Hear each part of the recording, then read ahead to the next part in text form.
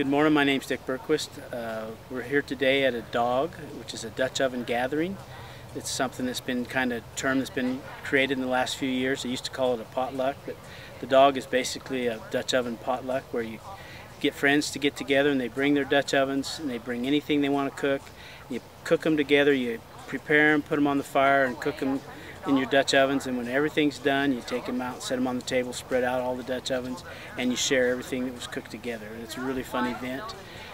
We have a few friends here today at our house to try this out and to learn each other's techniques. Everybody has different techniques. I do one thing one way, other people do a thing another way, but there's no really right or wrong way, just whatever works. My first year at the College of Southern Idaho in Twin Falls, Idaho, they offered a Dutch oven class, and they do it every spring. It's just a one-credit class, and it's 1 day a week, and we would meet on Mondays. They set us up into groups and kind of basically gave us free reign to cook whatever we wanted, and also talk about a certain aspect of Dutch oven, whether it was the history, cleaning them, seasoning them, how to pack them. Anyway, we were the first ones to cook, and that's kind of the basic. That's where I learned the basics of Dutch oven. Of course, Dick here, he's like the Dutch oven guru. At least for Weezer, he's the Dutch oven guru. And he's a family friend, and so we did this Dutch oven gathering probably, how long ago was it? It's been probably 7, 8 years ago. It's been a long time, 7 or 8 years. That was my first Dutch oven gathering, and then this year we made it a goal that we wanted to set up something and do it here in Weezer again, because it's just so fun, and you get to enjoy company. There's lots of people that you get to talk to and have great food. And I get to learn from Dick a little bit. He's been teaching me how to season them and how to take care of the Dutch oven, and that's my story with Dutch ovening. I hope I can take off with it and share my knowledge with others. So now you've had the long and the short of Dutch oven cooking. That's right. My introduction to Dutch ovens began at a young age when I was a young man, or young boy I guess. We'd go to family reunions down in Preston, Idaho, a place called Willow Flats where we go now. And we always cooked in Dutch ovens for our big meal. We'd cook Dutch oven potatoes and some kind of meat. And we'd have, 10 or 14 Dutch ovens going, cook for 150 people. So that's kind of where I got introduced. I used to see them do it, and then pretty soon as I got older and had kids, I thought, I want to do that for myself. So I finally got my first Dutch oven and started cooking that way, and pretty soon I bought another one and then another one, until now I have over 40 Dutch ovens. It became an addiction. And then we get into cast iron, fry pans, skillets, griddles, and so we get a lot of cast iron, but we enjoy cooking with cast iron and collecting cast iron. It's a fun hobby. But over the years I've started off building homemade cooking pans, fire pans, and now I've got homemade ones plus bought ones, just a variety of things. But you don't have to have all that. You can start off with a single pan that you use for oil changing pan that's metal to put holes in, one Dutch oven, and even a hammer will work as a lid lifter, a claw hammer will work as a lid lifter, a pair of pliers. So it's not really a lot to get into, you have to do it. And it's not hard, you just have to jump into it. Today we've got several Dutch ovens going. We've got a variety of food going today.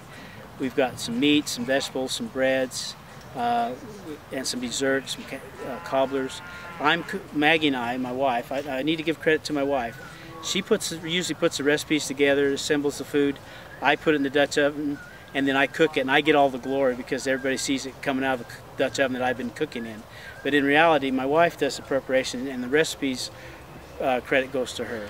But as we put them in the Dutch oven, we're doing a Korean-style barbecue ribs today, which is like a baby back rib with a special Korean sauce that we pour over and cook it slow until it falls off the bone. And then we're also going to do a braided spring roll, which is you take your biscuit dough and you lay it out flat, and you put cream cheese and some vegetables in it, and you slice your dough so it has ears on it, and then you cross them across so it's like a braided bread. And we're going to cook that up today. That's what we're cooking. Some other people are cooking some barbecue chicken, and we've got some chuck roast going with some vegetables. There's some cobblers going. We've got a variety of food, and when we get done, if you get a chance to see the pots laid out, you'll be surprised at how good a variety of food you get and how good it tastes coming out of a Dutch oven. One more thing on Dutch oven recipes and cooking with Dutch ovens. Dutch ovens are pretty versatile. Anything you can cook in your regular oven, you can cook in a Dutch oven. I try to tell people you don't need any fancy recipes. Just take a recipe that you normally would cook in your oven, take it and put it in a Dutch oven and cook it in the Dutch oven. It's mainly a thing of controlling heat, bottom heat, top heat. If you're cooking certain types of food like potatoes where you got onions and stuff in, where it's got some liquid juicy stuff, stews, meats with some juice in it, you can have equal heat top and bottom, so it's cooking pretty heavy. If it's breads or something, you put less heat on the bottom, more heat on the top, so you're baking from the top because you want that browning to take effect, but you don't want to burn the bottom. So those are the things you just got to remember. But once you learn how to control the heat, you can cook anything in a Dutch oven you can cook in a regular oven. So it's a real versatile piece of equipment. Dutch oven, cast iron care is always a big concern with people. They always say, well, I don't want to use it because it's too hard to clean, too hard to season, it's too hard to take care of, or they're too heavy. But they're really not that hard to take care of. When you buy Dutch ovens nowadays, they mostly come pre-seasoned. You don't have to really do any seasoning to them. In the old days, they weren't pre-seasoned. You had to scrub them out, clean them good, and then rub Crisco or shortening on them, and then put them in a fire. I put them in a barbecue grill upside down for about an hour at 400 to 500 degrees, and that's all you have to do to season them. But now they're pre-seasoned. You just got to maintain the seasoning. So when you cook in them, you want to clean them out good when you clean them, but don't scrub them really hard because you scrub the seasoning out. You just rinse them out good with hot boiling water, scrape them out with a plastic scraper or something, get the food particles off so it's just a smooth, clean surface, but leave most of you don't want to take your black seasoning out, which is your patina.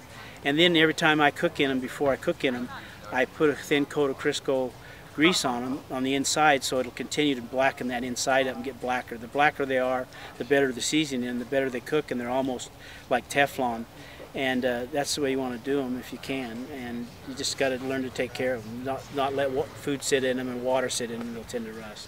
And we've invited a few friends in the Louisiana area and like to get together with other people over the period of times if we can and share how to do Dutch oven cooking. It's a lost art in some ways. Pioneers used to use Dutch ovens all the time. If anybody would like to do another dog sometime or join us in one of these activities, you could contact me, Dick Berquist, at rdbergq@msn.com and contact me that way, or you could call me on my cell phone, 208-550-1160.